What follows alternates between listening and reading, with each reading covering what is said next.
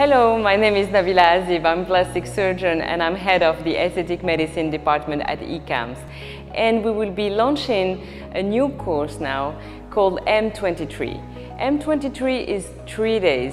Day 1 will be focused on the anatomy, the deep anatomy on cadaver.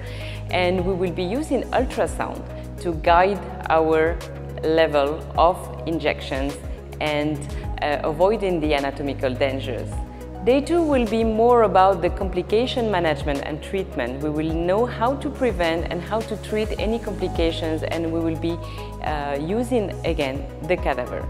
We will be using fillers like hyaluronic acid, calcium hydroxyapatite, biostimulators, but we will be also using threads. Day 3 we will be more about the artistic approach that we call the architectural contouring. That means that we want our delegates to know what is the amount of product that will be giving us the natural aspect, the overall approach of a full face treatment with the exact amount of product used on each layer, in each third of the face. You have to have a good knowledge of filler injections. You have to know the anatomy, you have to give to your patient the best quality of practice of injecting threads and fillers.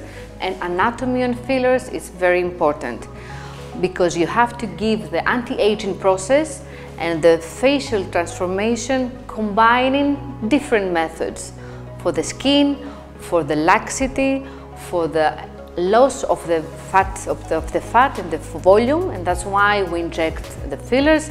But also what we can do, you can learn that from the M23, so the threading, the lifting effect, combining two techniques so you can have a very result and you can keep your patients so happy.